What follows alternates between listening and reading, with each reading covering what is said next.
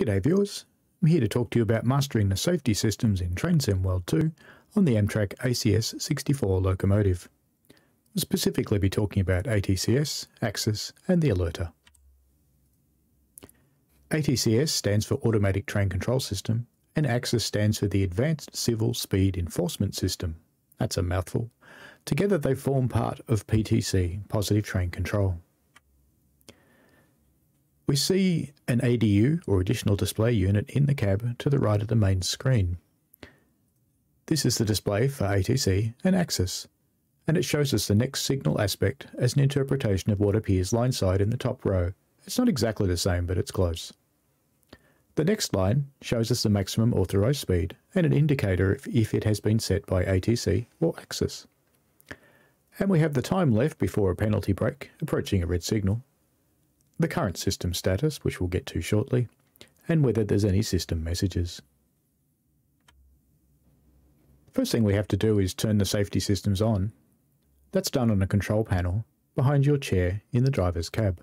Let's have a look at that in the game now. So first up we get the reverser in and set it to forwards. Set our brakes to passenger and mostly release them. You want them just enough to hold you. We do this so you can open the doors, because setting up the rest of the system takes a bit of time. We can see ATC and ACSES are both cut out, and we can see we have an alarm for the alerter, and that ATC and ACSES are cut out here as well. So turning around, look at the panel behind us, turn on ATC, turn on ACSES, and finally turn on the alerter. Back to our chair. No alarms, they've all cleared. And we can see that ATC and ACSES are both cut in and working. Let's talk about positive train control. Together, ATCS and ACSES provide positive train control. They provide speed information to the driver so that the driver can drive at a speed suitable for the conditions. ATCS and ACSES will cause PTC to enforce this speed limit if the driver fails to acknowledge and obey. Basically, it's a safety improvement to the system that was brought in the early 2000s and was completed in about 2020. But it's also an improvement in efficiency of the system. Prior to having positive train control, you could only have one train in a signal block. In the city, signal blocks are short, about the length it takes to stop a train. Out in the rural areas and the suburbs, they're often much longer, which means the tracks are mostly empty. So to provide more services, you need a way to get more trains into each signal block. That's what ACSES and ATCS together do. Trains may come within sight of each other, but they're running at controlled speeds, so that's not an issue. In the game, the ACSES transponders are modelled as a yellow panel sitting in between the tracks. This is similar to what they are in reality. They're a passive trackside transponder. They get powered as the train drives over the top of them. ACSES conveys permanent speed limits for sections of tracks such as bridges and curves, and it provides the information including its location, distance to the next transponder, the current civil speed limit for different types of train, and the distance to the next speed restriction, and the restricted limit for the different train types, and the length of that restriction, distance to the home signal, the current grade, the local ATCS address and frequency, which ties the systems together, and power change locations. ATCS is slightly different in that it's a powered active system and it's linked to the signals, and it provides the signal status, the exit track status, so if you're coming out of a siding or a loop, and the start and stop of temporary speed restrictions for both passenger and freight. ATCS is active and transmits new information to the train as it becomes aware of it, e.g. a signal changing from stop to proceed or vice versa. This diagram is from training material from Alstom, and it shows a situation where ACSES is being used to protect a curve or a bridge. In this case, you have to come down from 80 mph to 60, and later on you're released to 100. You'll see a curve just below the 80 there. That's the speed that you have to reduce in order to actually make it to 60 mph in time, and that's called the suppression speed. And we'll see that in the game, so let's have a look now.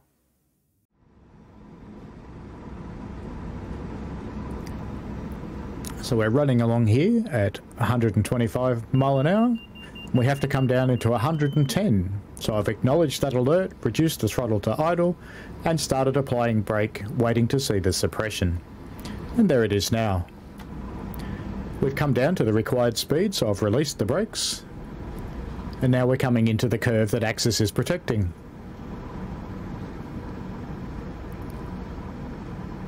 Once we get through this curve, ACSES will release the speed limit and we'll be able to return to normal line speed.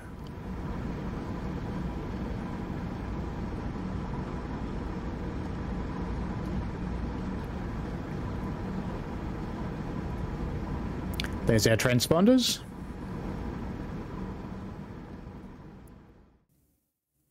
The other system, ATCS, is connected by radio and connected to the signalling systems. It's protecting the signals and, as we discussed, conveying the train information. It also has a curve that you have to emulate through suppression to make sure that your train will slow down enough or stop in time, otherwise you'll get a penalty brake. Let's talk about the other system, the alerter. This one shares an acknowledge button with ATC and ACSES, but is otherwise disconnected from them. And it's basically a timer. It starts counting down, and if you don't touch any controls and it reaches 0, it'll beep and this yellow alerter bar is displayed. If you ignore it, that goes red. It shuts down the traction or blocks it and starts to apply the brakes. So let's have a look at that now in the game. So we're coming into a station here. And the alerter's flashing. Acknowledge the alerter. All done. No more to do. Alright, so now we're going to have a look at a penalty and recovery. So if you fail to respond to the alerter in time, you'll end up changing from yellow to red, and it will block traction, and it will apply the brakes. Let's have a look at that now.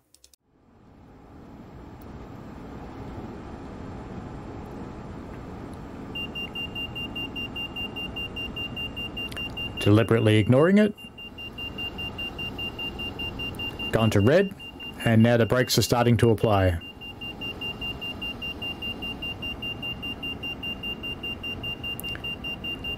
You can reset this before the train comes to a stop, but we're going to let it stop in this instant.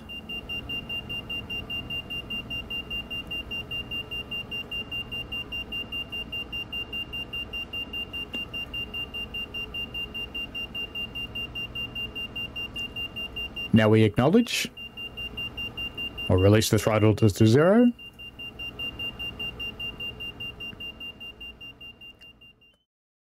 Alright then, well you saw in that one the brakes started to release and would be able to drive away. The next demo I'm going to show you is a little bit farcical, but it could be a real situation, and it certainly gives a good example of why you need a device like an alerter.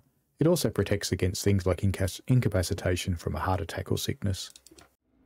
So I've started the train moving with very minimal throttle, and I'm getting off. Bye train. So as you can imagine, a situation like this, if the driver fell out or did something silly, you've now got a train that's out of control, heading off down the track, and a bunch of passengers blissfully unaware of what's going on until they look out the window.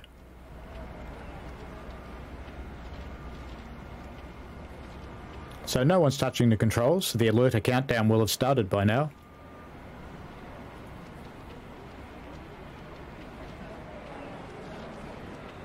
Interestingly, if you look in the distance, you can see another train right behind this one. That's ACSES bringing the trains up in sight of each other. There goes the alerter.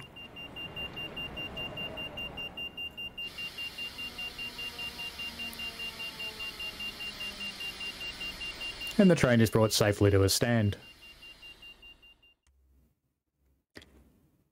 ATCS and ACSES can both tell you to go faster. You don't have to acknowledge it, and just speed up when you're ready. Let's have a look at that now. So we're departing the station. Currently we're under ACSES, and it's showing 30 mile an hour.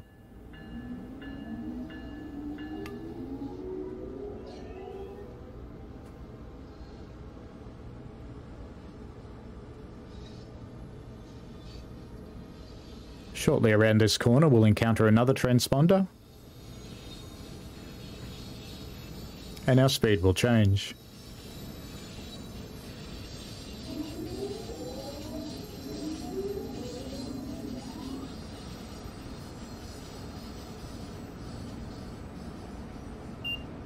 There we go, up to 60 miles an hour.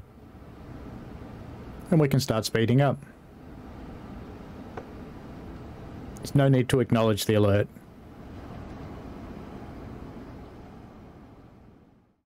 ATCS and ACSES also tell you when you have to slow down.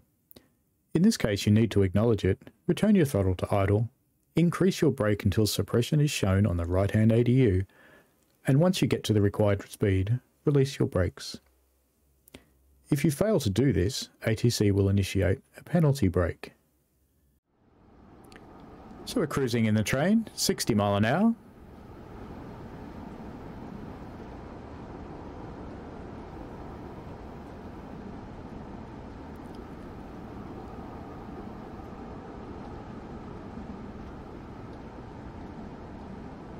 can see a transponder coming up in the track there. And we've now gone to approach medium, 45 miles an hour under control of ATC. So acknowledge, throttle to 0, and brake until we see suppression on the right hand ADU. And release once we get to the target speed. You can release a little before the target speed. You need to experiment with that to find out where you won't trigger its responses. When the system wants you to go slower, and you don't do it quickly enough, you'll end up with an overspeed penalty. You can suppress this penalty and take control of your train again. Let's have a look at that in the game now.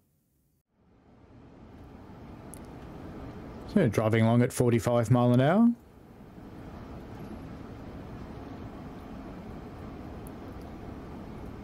Currently under control of ATC.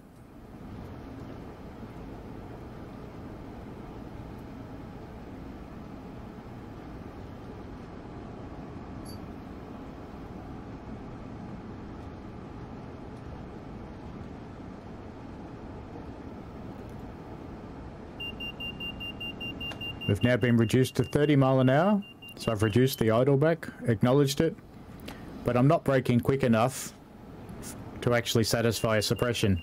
We've now gone into ATC penalty overspeed, which is applied to brakes. So now I've acknowledged that and applied the brakes myself to come down to the speed, and released, and we take control of our train back. When you get an overspeed alarm, whether it's from ATC or ACSES, it will initiate a penalty brake event. You can recover it, but let's see what it looks like. This also happens when you simply drive too fast.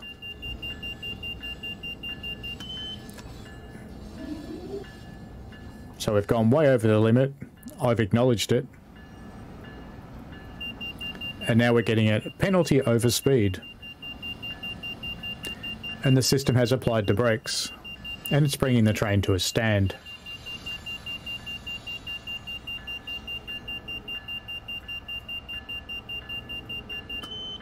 Now I've acknowledged it, and the brakes will start to release.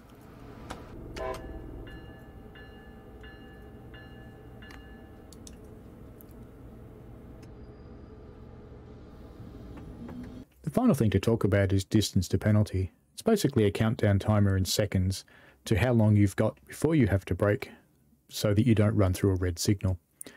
This only happens at the terminus stations of Providence and Boston, and doesn't seem to happen with the other signals along the line. Let's have a look at it now. So we're arriving into Providence, and doing 20 miles an hour coming into the platform, which is probably a little hot.